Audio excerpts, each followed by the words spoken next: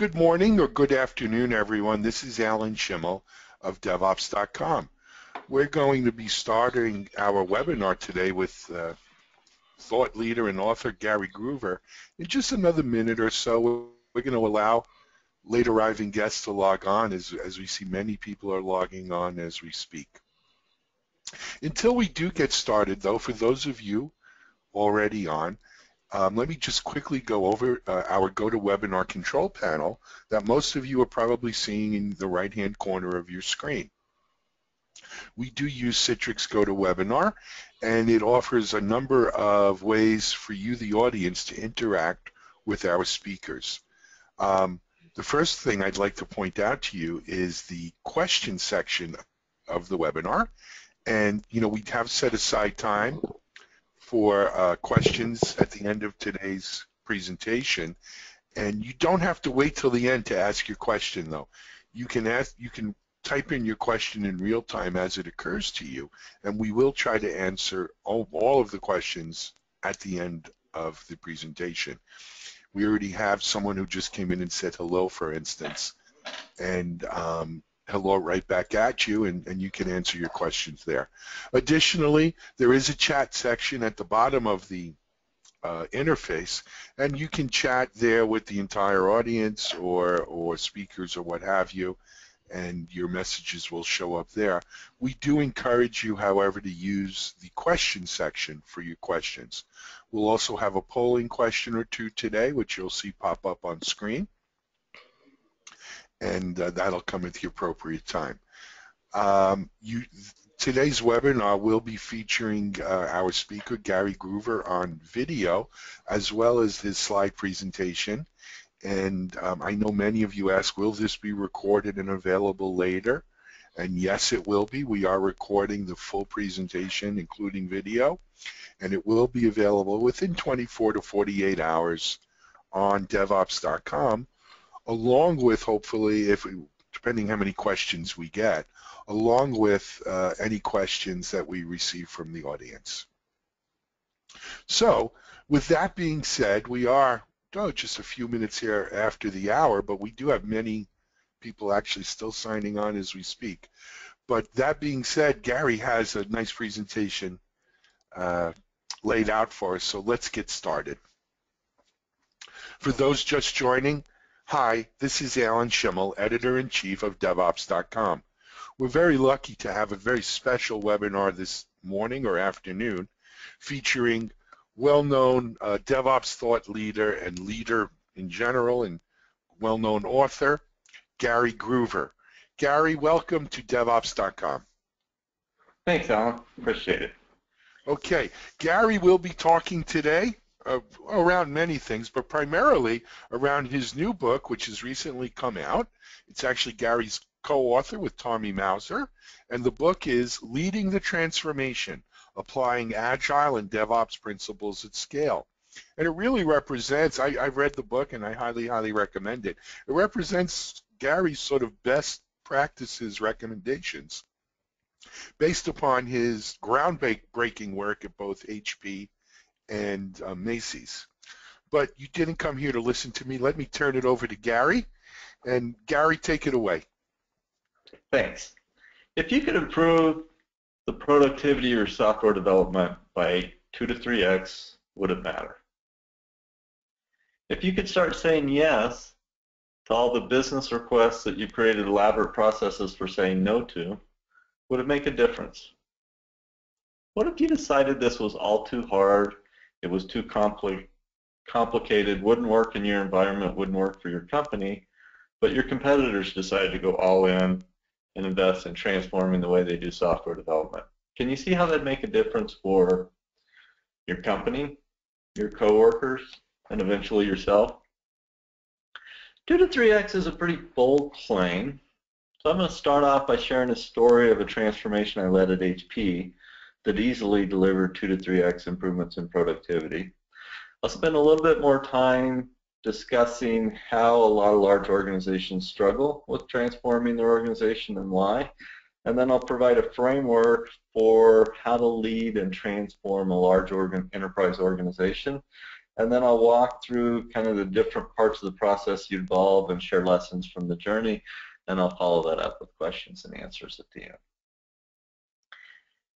In 2007, I had an opportunity to take over leading the LaserJet firmware organization. It was probably 800 developers worldwide, spending about $100 million a year, 10 million lines of code, supporting 10, 20 different products that had been the bottleneck for the LaserJet business for over 2 decades.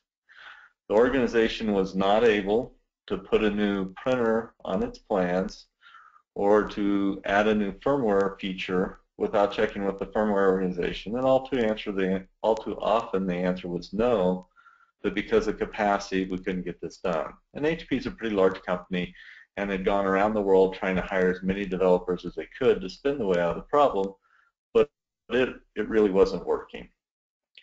I had an opportunity of sitting on the outside of this organization for many years, frustrated trying to release products, trying to get them competitive in the marketplace. And when I had an opportunity to lead this team, I felt like there had to be something different that we could do to become much more effective. And then 2008 hit, and we decided we were going to split between 2 architectures, land on the new architecture, and that I needed to be able to reduce my R&D costs by about half in the next 30 days. And so we had to dramatically reduce the cost, the number of people working on this, but we had the same pressures from the business to be successful and get it out there. And the LaserJet business is based in Boise, Idaho, and there aren't a lot of other jobs in Boise, Idaho. And because of that, it's not easy to move from one job to another. So there were a lot of people in the community that were very dependent on the LaserJet business being successful and this new architecture getting redone and out the door. So I was really focused on any and everything I could do to be making software development more productive. I was thinking about day to day, night to night, trying to figure out how we could effectively get this new architecture out, get it done, and make it available and no longer have firmware be the bottleneck for our business. And we went along this journey of trying to set objectives month by month and trying to get better and looking back at what we did and what we didn't do, what was working, what wasn't working. And we went along this path, and for the first several months, I didn't know I was doing Agile. I just thought I was doing common sense because we were constantly trying to get better and learn and do what we were doing and work through it. And month by month, we went along, and we got about 30 months into it, and we finally looked back and realized that we had completely transformed our business to where firmware was no longer the bottleneck for the business. Our development costs had been reduced by about half. The number of products that we were supporting had gone up by 140%, which, remember, this had been a big constraint for the business for years. And then the capacity that we were delivering to new features versus just porting current code from product to product went from 5% to 40%. Which has become more important because laser printers had gotten to the point where it was harder to differentiate on speed because you don't need a 200 ppm device on your desktop, and the print resolution was harder and harder to compete on because we've met the needs of the customer in that space. And so we were trying to do more things like digital sending, security, going onto the internet from a scanner, and those types of things, and it was more and more important to differentiate with firmware and make that piece happen. It fundamentally was a huge breakthrough for the business, which really motivated me to share the learnings that basically I'd gotten from the organization in this first book, A Practical Approach to Large-Scale Agile Development, which is really a case study of what happened at HP. The other thing that was really interesting as I started getting more involved in the Agile community and the DevOps community is that I realized we didn't do a traditional Agile transformation where we focused on the team level and bring that up. In fact, we got 2 to 3x improvements in productivity, but when we looked at the team, we gave the teams a lot of flexibility in terms of how they chose to operate and how they tended to approach it. And what we found at the end of 3 years is some teams had adopted all the Agile principles. They were doing stand-ups, they were doing scrums, they were doing burn-down charts, they were working their stories at that level. And what we found is that they were making that work very well. We found other teams that were working in more traditional manners, And what we realized is between the two teams, we didn't see a dramatic difference in productivity based on how they were doing it, but we did see a 2 to 3x improvement overall across the organization. And this led to our conclusion that the first order effect in a large organization is not how the individuals' teams work, but how teams come together and deliver value to the customer. And I think that's important because a lot of times you'll hear people talking about how to do DevOps and comparing it to unicorns and saying we just need to enable the teams to go off on their own and deliver the content. But I think what people lose track of is in most large traditional organizations, you have a tightly coupled architecture that requires groups of teams to work together because on their own, because the architecture is so tightly coupled, they can't develop, qualify, and deploy code independently. So ideally, you'd go to a microservices type environment that would enable small, nimble teams to just be testing and evaluating with their customers. But the reality I see for most large enterprise organizations is it's too tightly coupled to get there. The other thing is, as you do a transformation like this, I would say that 30–40% is about the technology and the solutions and the automations and those types of things. 60 to 70% of this is all about organizational change management and how do you get people on board for changing how they work on a day-to-day basis. And I think one of the most important things you can think about as you do that is it's critical to get fingerprints of the individuals and ownership for their plans so that they're on board for making it successful. And what happens in a lot of large transformations is they start off with the idea that we're going to transform our development process and we're going to do Agile, so we're going to form all these small teams out in the organization. And they usually start by selling the idea to the top level executive and getting them on board and committing to a big return and a big investment. And then they have a couple of Agile coaches work with a few small teams, and those small teams get to choose how they're going to work and figure out how to make it work. And then once they've got that defined, then they're going to roll this out across the entire organization. And I think that works well for the first few small teams because they get a lot of input into how they're going to work on a day-to-day basis, when they hold their stand-ups, how their meetings are going to be held, and how they're going to make that work. But when you get in a large organization and then you go and say, well, this is the way everybody has to do it because we figured out this is how it works, what you've tended to lose is the ownership for those individuals for that being their idea. Additionally, what tends to happen is you get the top end signed up, and then you get the managers or the engineers signed up, and you have coaches come work with them. And what's the role of the manager? Their job is to be supportive. The CIO decided we're going to do this and stay out of the way. You didn't necessarily promote those managers or your top technical leads to stay out of the way. They've traditionally been part of it.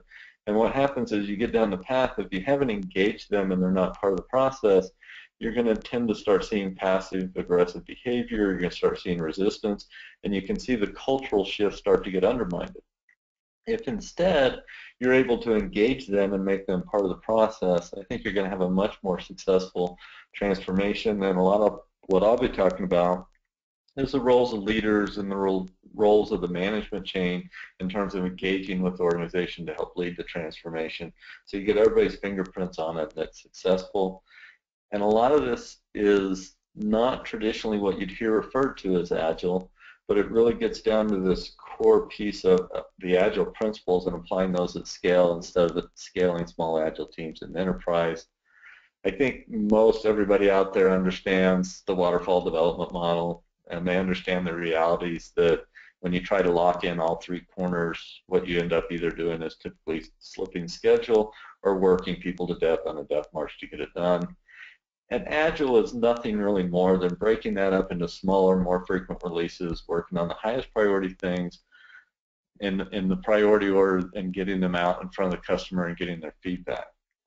What happens when you roll into the enterprise, though, and you focus on the small Agile teams, if they can't independently develop, qualify, and deploy this code, you don't necessarily get people releasing enterprise-level code on an ongoing basis and getting feedback from the customers. You see independent teams trying to qualify in dedicated environments and make that happen. And I would argue that DevOps as a term came out in the enterprise because Agile forgot this basic principle of Agile when it scaled to the enterprise because the small teams weren't coming together to make that happen. And fundamentally, you need that ability to release and get feedback from your customers at an enterprise level to be working. So if you walk away from anything from this presentation, when you're thinking about an enterprise with a tightly coupled architecture, you've got to realize that Scrum does not equal Agile. And if you don't do it well and eventually go to solving the enterprise level problems, you will end up with the classic implementation of water scrum fall. You'll still be committing to features and planning 12 to 18 months in the future. You'll be doing all the Scrum principles at the team level of stand-ups and burn-down charts and stories and all those sorts of things, but you still can't get it released out to the customer because you've got to put the work across a large number of teams together, get it qualified and released out into the organization. When I think about leading a transformation, you should not transform your development process. You should not take any of this on unless your current development processes are not meeting your business objectives. And I think executives are best positioned to understand where and how your development processes are not meeting the needs of the business. And you need to start with that because there's too much to do with DevOps or Lean or Kanban or Agile or any of those things to do them all at once. And you want to start with the things that are going to have the most business value and work on those, and then go on to the next ones and continually improve along that path. And if you just go off to do DevOps, or you just go off to do Lean, or you just go off to do Agile, you're not going to see the types of business results that are possible. And then over time, as it's not delivering as much value to the organization as it can, you'll start to see the momentum and the transformation die out. The other thing that's important to know is that this is going to be a journey, and it's going to be ongoing over a period of time. So you need the business objectives to prioritize what to work on, but you also need to be learning and adjusting. And if Agile is about anything, it's about learning based on what's working and adjusting to figure out what to do next. And because this is really coordinating the work across teams, this is really the role of executives to lead this continuous improvement process. And it's also the role of the management chain and the technical leadership chain to work with the organization to figure out what's working, what's not working, what needs to be improved next. And then beyond that, you need a nice prioritized backlog in terms of making sure you're working on the most important thing first. And then probably what a lot of people came here to hear about is really the whole idea of, at an enterprise level, how do you release code on a more frequent basis and get feedback from your customers? On the business objectives, at HP, we did not go off to do Agile. We started off by defining our value proposition, which is to say we no longer wanted to be the bottleneck for adding products to our plans, and we wanted to free up capacity for innovation. That drove us to sort of set out an objective for a 10x productivity improvement, and my co-author would say in terms of number of builds, releases, all those sorts of things, we got 10x improvements. But from a business perspective, I think I can easily argue a 2 to 3x improvement in productivity. And as I work with a lot of other large organizations, their development processes are more like they were at HP before the transformation than after. So most of the organizations I work with, I feel strongly that there are these types of opportunities for improvements. Our next step was to really understand our cost and cycle time drivers. And what we did after we did that is we looked for anything that was a cost or cycle time driver that wasn't key to our value proposition. We either automated, we eliminated, or we engineered it out of the system. Next, you really need to look at this enterprise level continuous improvement process and how do you drive that. And what we would do is each month, as the executive level, we would set objectives for that month that we thought were strategic and important. And across 800 people, you really can't manage an organization with an aggregate of stories for 800 people across that. If you're going to coordinate and improve the work going across the teams, you need to align a set of strategic things that you're going to try to improve. And part of the reasons you want the executives leading this is because if 3/4 of your organization fundamentally change how you're developing software, but another part of your organization decides to stay more traditional and continues to break the build, you're not going to be successful. So you need to have that leadership defining, here's the things that we're going to try to make work, and try to get going on these types of things and working down that path. The next thing that you do is you take those objectives, and they're not going to be everything that everybody's working on in the organization, but they're going to be the top high-level priorities. And if you're somebody in the organization that needs to work on that, then you know that's your number one priority. If you can help somebody that's working on those number one priorities, you know that's your top priorities. If you can't be working on those or helping on it, then you drop more down in the team level priorities and the backlogs that you're working on. So it's a nice combination of tops down and bottoms up working. The other thing is, after you've set these objectives, the leadership, the executives and the management chains and the technical leaders' role is to really spend time out in the organization understanding why the things that people felt like were important or a priority were not getting done. And it isn't going out to people and saying, why didn't you get this done? But it's more, hey, Alan, I know you were working on this, and we both thought it was important, but it didn't get done. What happened? What got in the way? So as executives, you start becoming a role of investigative reporter, spending time in the organization trying to figure that out and prioritizing those things to get fixed next. And I'll tell you, the first time as a leader over 800 people, I started walking in engineers' cubes, they started getting nervous. It's like, what are you doing here? But, you know, when I wasn't beating them up and I was actually starting to fix things, you started to get this level of trust. It's like, oh, hey, you're here again. Hey, I've got this idea. We might want to consider fixing these things. And what you'll see is one of the cultural shifts that you need to start happening as part of DevOps is you'll start to hear, you know, with that trust becomes transparency. With transparency comes the ability to start fixing things. And software development is so hard to measure the productivity on that executives can't just set metrics and manage this by metrics like they would other parts of their business. They really need to spend time working with the people out in the organization, getting a qualitative feel for what's getting better and what's not getting better. And it's that constant interaction between the executives that can prioritize stuff to get things fixed across the organization and the ideas flowing from the organization that gets you to this nice combination of tops down, bottoms up transformation to how you're going to make it work. It also gives you really good opportunities for a role for the managers and some flexibility in how things get done to really get them to where they're taking ownership for the success of the transformation, which helps get you over that cultural sort of, how do I engage and how do I get people to follow this change and change how they work on a day-to-day basis. Once you have the continuous improvement in the business objectives, the key thing that Agile teaches of principles at a level is you need to work on the most important stuff first, and then you need to get it out in front of the customers. And the first step is really, how do you think about changing your planning process and getting a prioritized backlog? Software is unlike anything else that executives manage in their business. If you're going to build a new department store, it's going to be similar to one you built before. It may be larger, it may be longer, it may be taller, but you're going to use the same materials, you're going to go through the same process, and you're going to do it over and over again. Software is unlike anything else because every time you're doing it for the first time. It's never been done before, so it's much harder to plan it with a high degree of accuracy. The other interesting thing about software that's very different than anything else your executives manage is if you're developing it correctly, it's relatively inexpensive to change and adjust to the latest understanding in the marketplace. And it's inexpensive and it's flexible and able to adapt. Whereas if you designed a department store wrong, you're going to slip the opening of that store for a year or so more, and the cost of changing there are going to be huge. Software is not like that, and it doesn't have to be like that.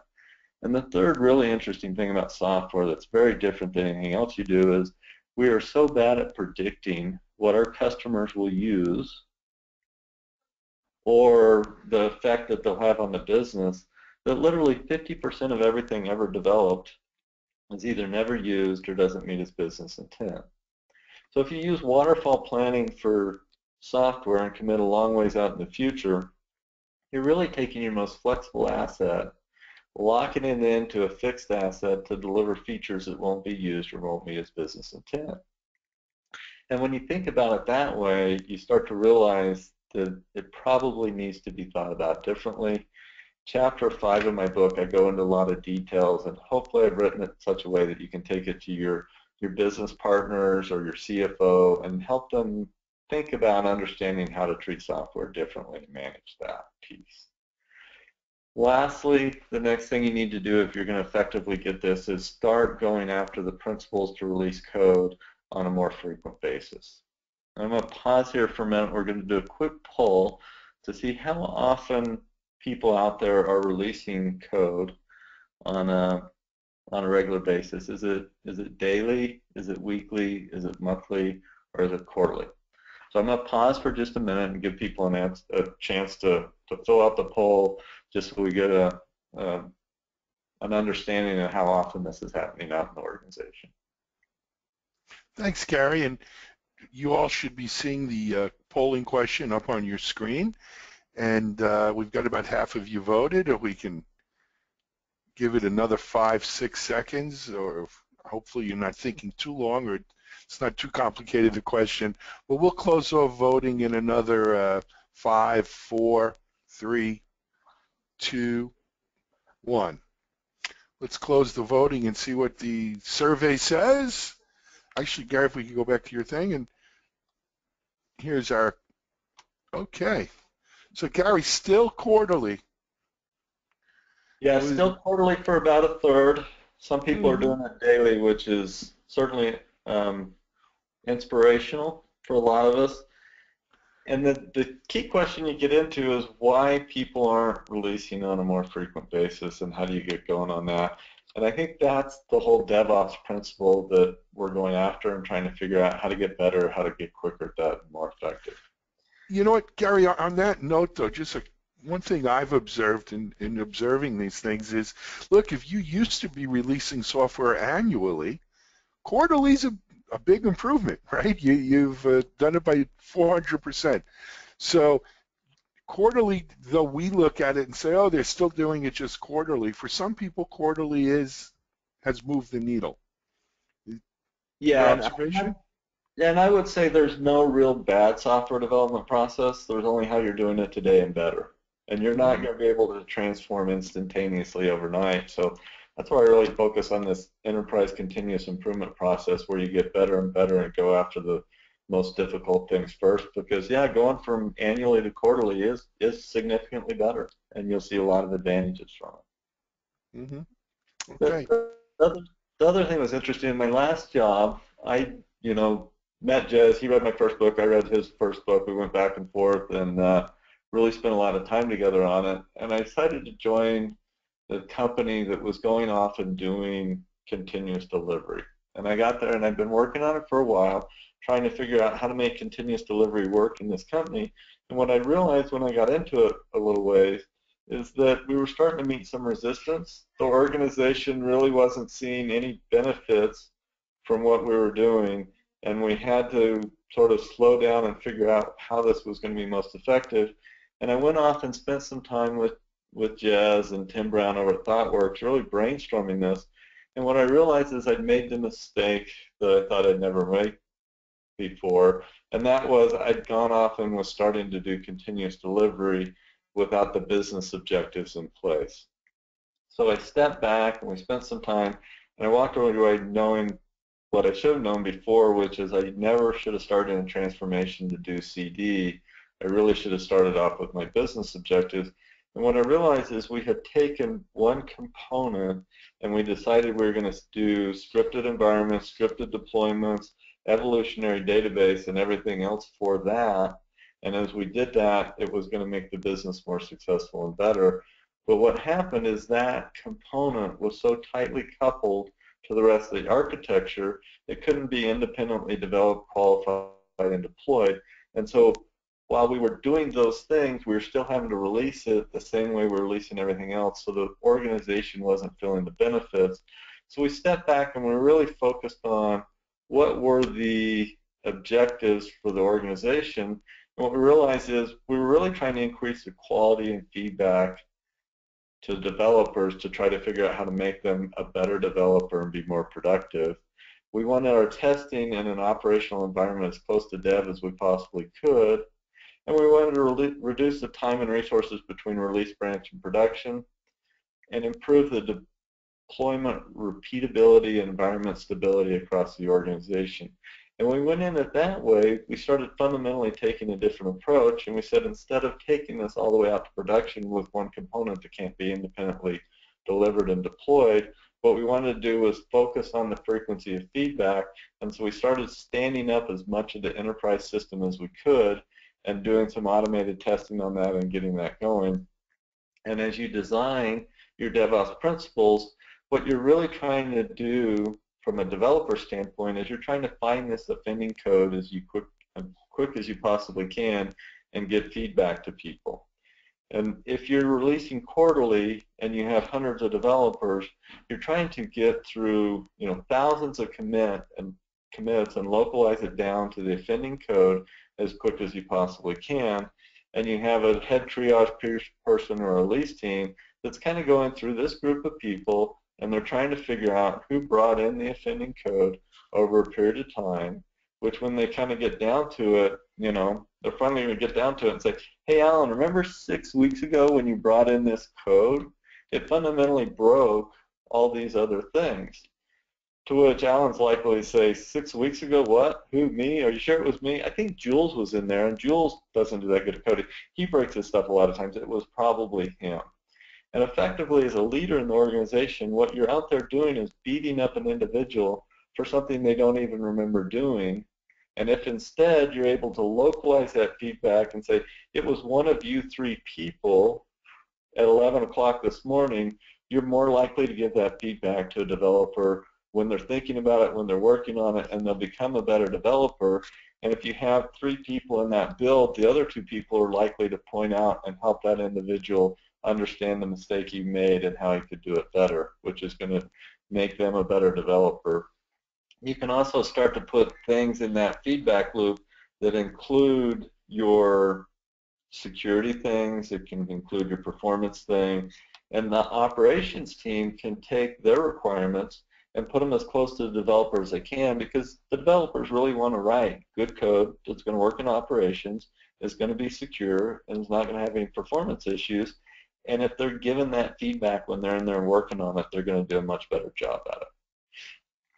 The second thing that I see culturally is hard to make happen in a lot of organization is when you start to describe a continuous integration on trunk on an ongoing basis to a bunch of developers, almost to a person, they will argue with you how it's not possible.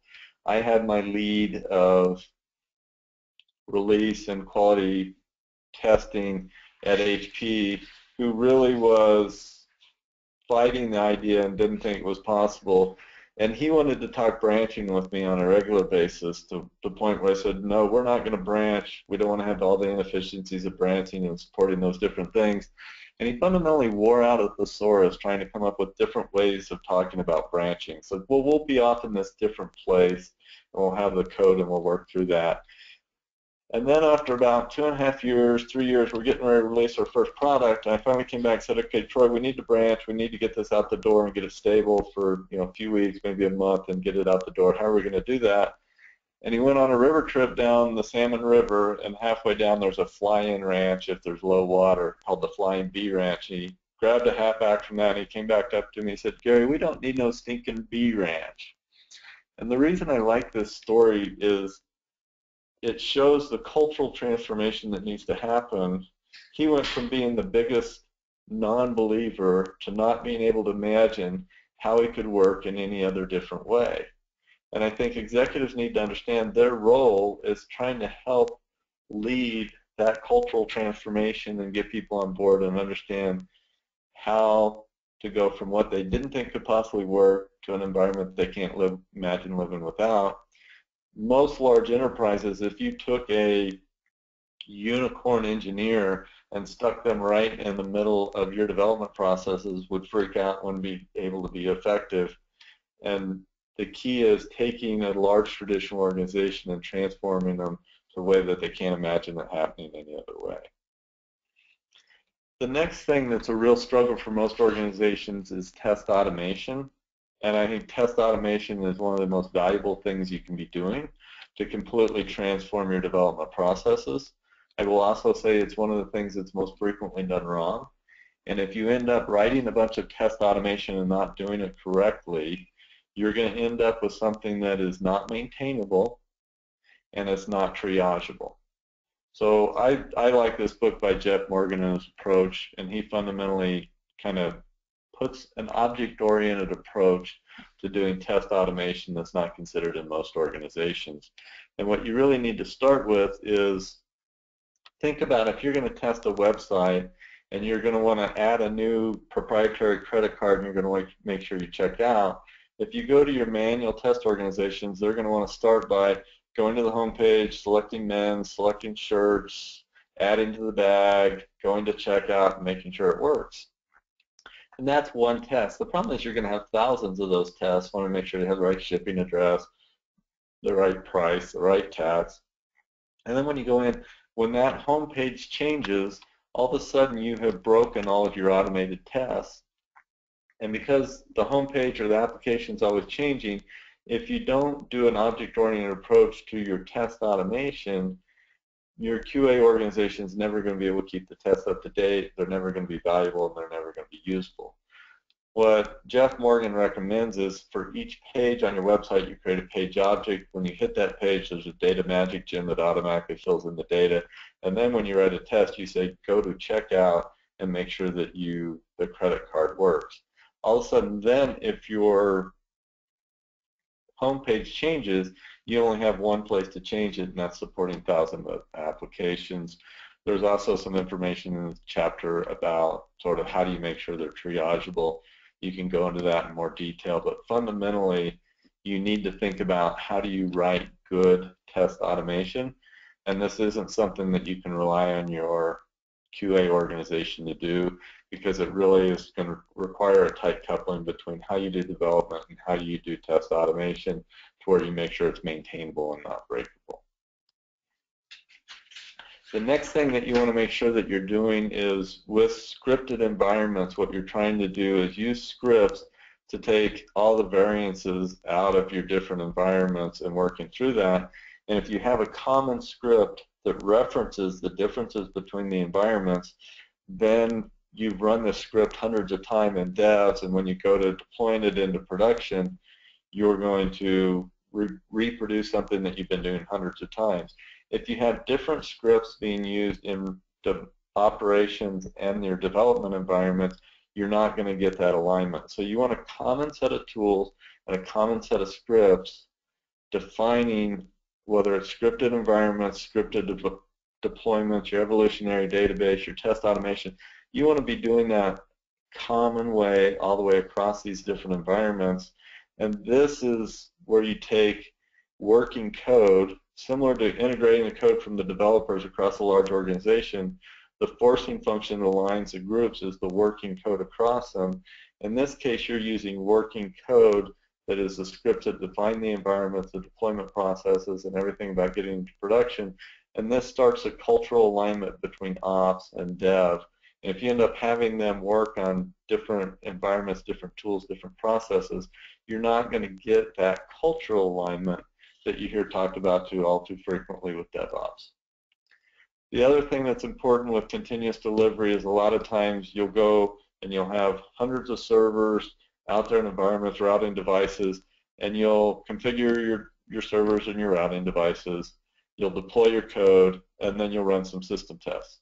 And all you know at the end of that is that your system tests are failing, and you go through a triage process. I'm not sure how many people still do launch calls, but they're a painful process where you're really trying to find what server or routing or code issue is there in the organization that's causing the failure. And if it's only one server, it can be fairly intermittent.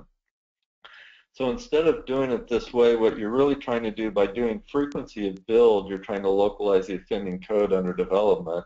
When you're doing deployment, what you really want to do is you want to try to localize your environment issues by configuring them and then running tests to make sure the environment was correct. And then during the deployment, you want to deploy and then you want to run a test server by server, routing device by routing device to make sure that it's been configured and the deployment was successful. And then when you run a test, you can actually find code issues. And so that starts the process of building it up and finding what's going on out there on a regular basis. The next thing that you want to do is, if you've got a very large enterprise system, you want to think about how do you build it up and make sure that you're localizing that offending code as quick as possible. There's three approaches that you can use. One is frequency of build to narrow the number of people committing the code. The other is kind of breaking this into smaller, stable components that get built up into a larger enterprise system. And the third is running a subset of tests. Ideally, for every check-in, you'd build the entire enterprise system, and you'd run all the automated tests, and you'd localize exactly what that one commit did or didn't do to the system. Pragmatically, that's not realistic. So if you've got a large enterprise system with legacy systems and Agile components, you're really going to start by doing unit testing on each one, and then build as much of the enterprise system as you can, isolated from the rest of the organization with service virtualization or something like that, so that you can really drive up the frequency of builds here, and then once a day put the system together for end-to-end testing. And really, this end-to-end testing should just be doing the things to validate the service layer that the virtualization was correct and represented how the actual code worked. And the majority of your tests can be run on this cheaper environment over here, which is really just your Agile components against the virtualization. And a smaller subset of your testing is in the more complex, hard to put together, more expensive, full, large enterprise system, which is usually backwards to how most organizations do that. The other thing that's important if you're going to keep your code base releasable on an ongoing basis is to create a culture of green builds and making sure that works on an ongoing basis. And when you have somebody check something in that fundamentally breaks your enterprise system, you end up with a train wreck on the tracks, and you end up with a lot of people standing around watching it, trying to figure out how to get it fixed. In the meantime, everybody else in the organization who wants to commit code and move forward is stuck behind this train wreck. And the approach that we created at HP, there's more detail in the book, is we created a process called auto-revert.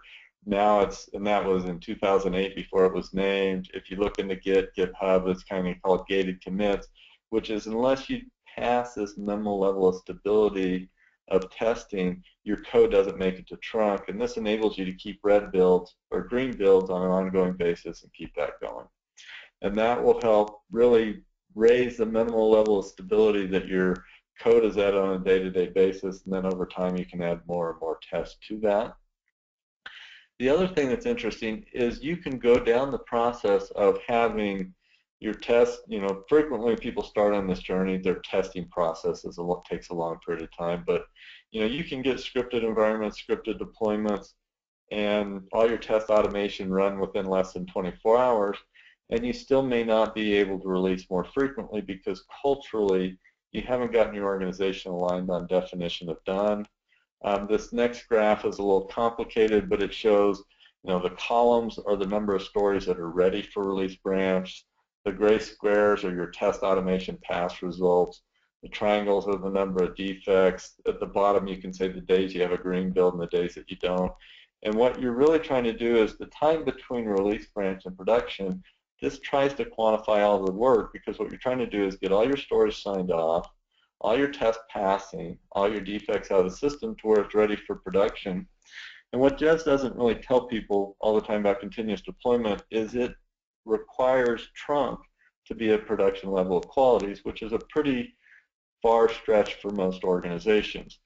The first step in here is really understanding what is the work left in the system between release branch and production, because even if you can test and qualify and deploy more repeatably, more efficiently, quicker, if culturally you haven't gotten the organization aligned on definition of done, you're going to struggle to work through this and get this done. I'm getting a little bit tight on time, so I'm going to skip this last slide. There's more details in the book. But really, as leaders, the big role is starting to get the culture to shift. And we need the leaders across the organization to lead and to engage in leading that transformation process. We need to shift the culture from manual QA to automated testing. We need to get developers to think about job one is checking in trunk and keeping it stable in a production-like environment. We need our operations teams and our development teams working on a common objective, and we need to get the entire organization to agree on definition of done and embrace the software flexibilities and take advantage of that flexibility in your planning processes. So we've got a second poll, which is really for different organizations. When you think about trying to transform your software development processes, as we walk through this, what do you think your biggest cultural barriers are to adoption in your organization? So we'll take a few minutes and get through this poll now. Great, Gary. Thank you very much.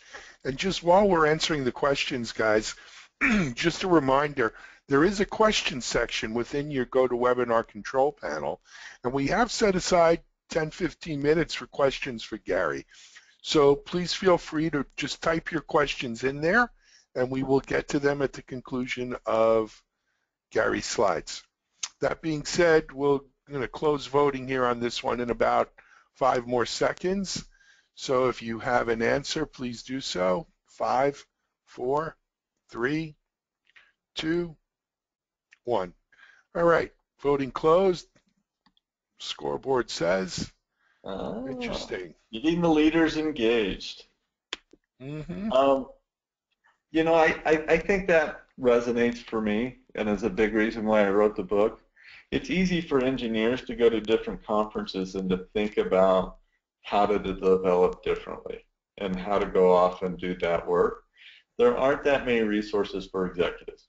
And as an executive, led a couple large transformations and spent some time out there, my passion and my energy is all about trying to figure out how to help these executives understand their roles and how to be successful, because the business impacts can be huge, but there aren't very many places where you can go find an executive who's been there, who's done it, who's willing to help others along that journey. I tried to capture everything I could in my book, and it's there, that's available, and I think successfully with it, what I'm hoping is that I put everything in there I wish I knew before I got started, and I really think these types of business results are possible for you and your organization, and I think it is critical that the executives get engaged in leading it. So one of the things I provided is this book with all the details, which can hopefully start you down this path. The other thing that I've really tried to provide is, you know, I know that you with an individual with an idea aren't necessarily going to get it done.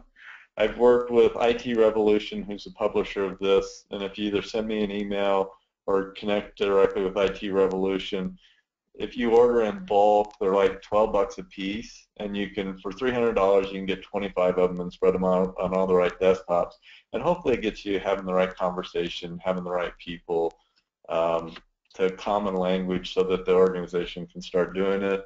If that doesn't work, I do presentations like this in organizations, and I do workshops with executives and CIOs and their staffs and down in the organization to try to get these transformations started. So, you know, these types of results are possible. I think you can go do it. I've got a lot of passion around helping. I think DevOps.com has a lot of resources around helping. What are you going to do, and what kind of help do you need? And with that, I think I'm ready to go to the questions. Fantastic. Hey, Gary, that was a great presentation. Thank you very much. Before we get to questions, I just wanted to mention we're going to be doing one of these buy in bulk deals of the book, and we'll be offering copies of Gary and Tommy's book to probably 1 out of every 10 people who sign up for our newsletter during the rest of the month of September. If you live out of the U.S., it will have to be an ebook version. We learned our lesson, Gary, with Gene's book. It's very expensive to ship internationally. Yeah. So we could do it that way. Anyway, let's get to our questions, and we still have time if you want to pop a question in here, but we're going to go through them. So, Gary, first question is, it is project-based, so whenever it is ready for a push into production, it goes in? Not sure if that was a question or a statement, my fault. But I guess what he's saying, being that it's project-based, whenever it's ready for a push into production, it goes in. One of the things I see is projects sometimes when they're having to release with a bunch of other things, the business will want them really badly. And when they do, frequently they get them that way in terms of quality. And so, yes, it can be project-based, but the other side of it is it should also be, that definition of done that we had the slide on earlier. Do you really have code that's ready to go, or are you just going out because it's time to go out? And, are all the stories done? You can see between release branch on day 8 and day 9, we took a project out of here that had a lot of stories that were fairly unstable. And with 10% of the stories coming out, we dropped half the defects. We got our test passing rate up. So I think, yes, it can be project-based, but, architecturally, sometimes several projects need to go together. And what happens is when you hold on to a project that's not ready, it can end up delaying the release for everything else that's trying to go out at that time. So that's a big cultural shift. Yes, sir. Just before we get to the next question, just real quickly, within your GoToWebinar control panel, under the handout section, Gary's been nice enough to make available a PDF, which I think is the first 2 chapters of the book, Gary, or thereabout. It's the first 2 chapters, and it's also the ability to figure out how to order the book if you like it. And, if it's harder for you to get books or get approval to get it around, maybe you can send out the first 2 chapters in your organization to the right executives and see if that'll help them get engaged and sort of embrace the ideas. And you could just click on that PDF, folks, for the download. Next question, though, is release software. Does it mean release to customer or just for internal stakeholders? I think it's whoever's going to be using the software in production. So if you've got release to internal customers that are the only ones that use it, but really you want the end users of what you're creating it for, and you don't want the idea of releasing it into a dedicated environment for the business side to sign off on, because they're just really a proxy for your true customers. Got it. Next question.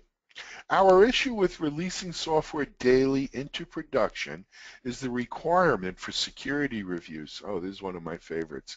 Security reviews are a manual process which is difficult to automate.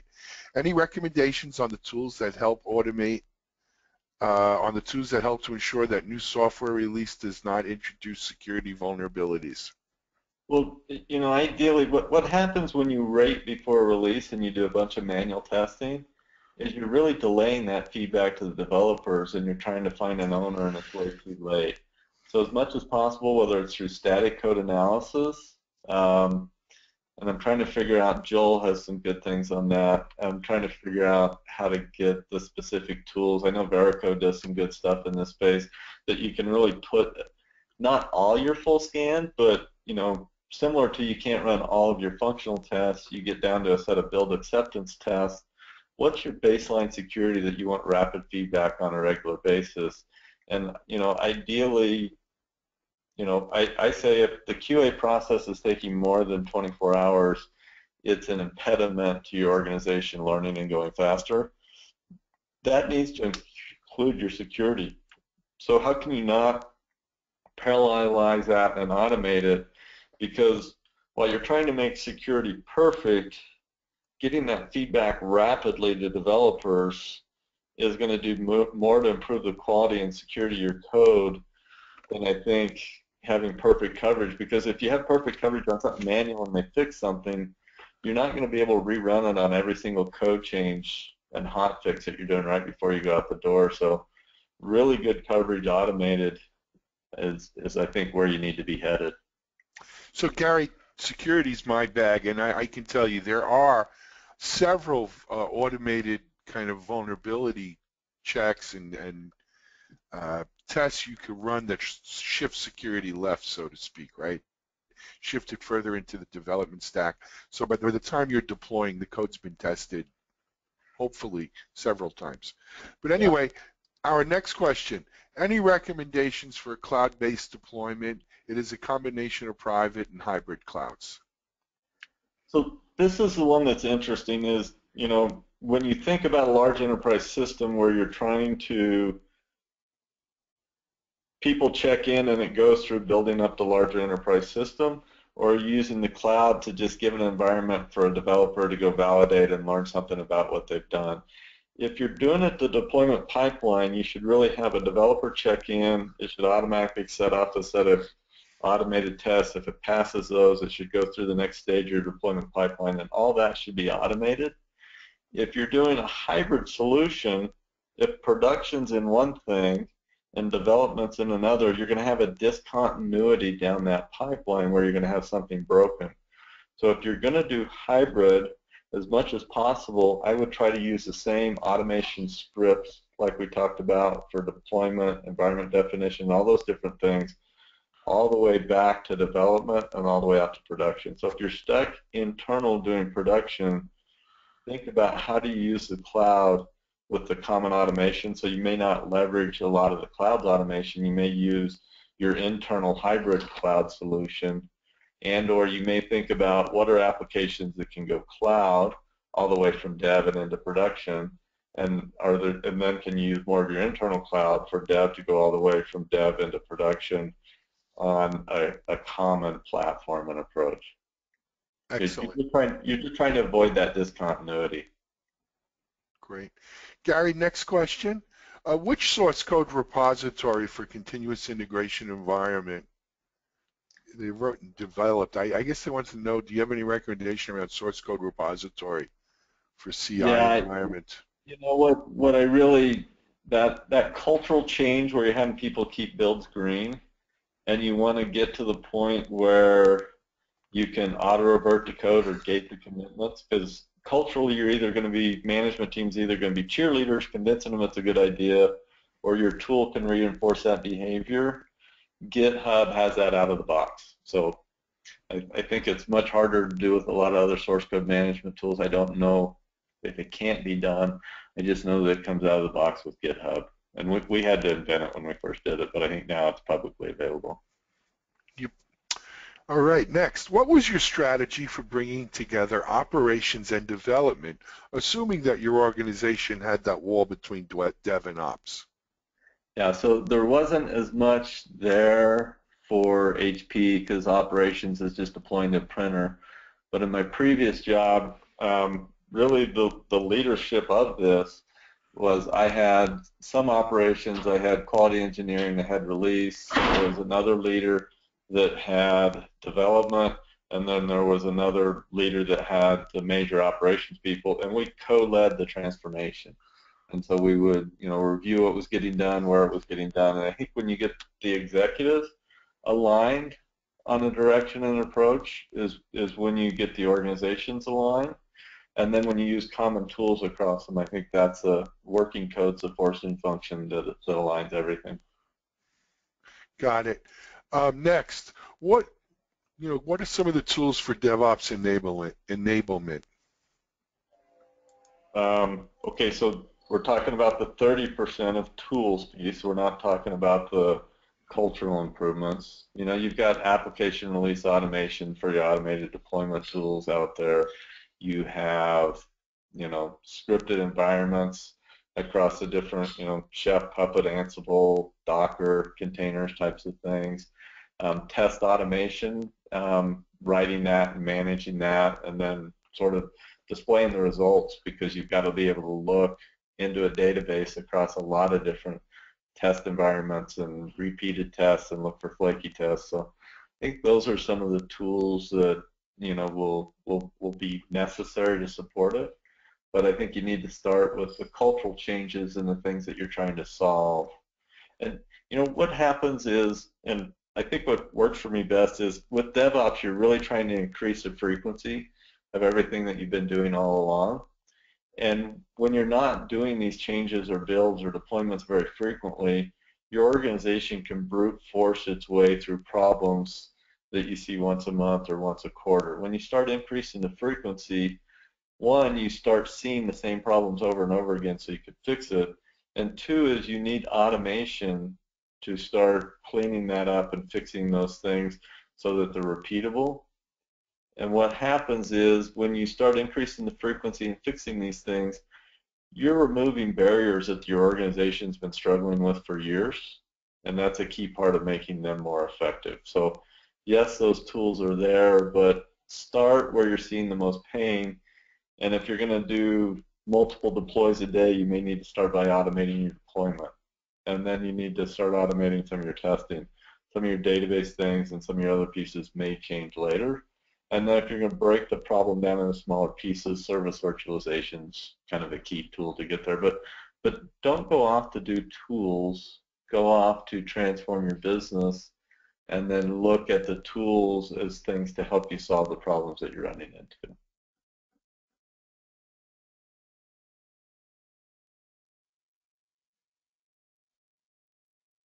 that helpful? You might be on mute, Alan. We run out of time, Alan?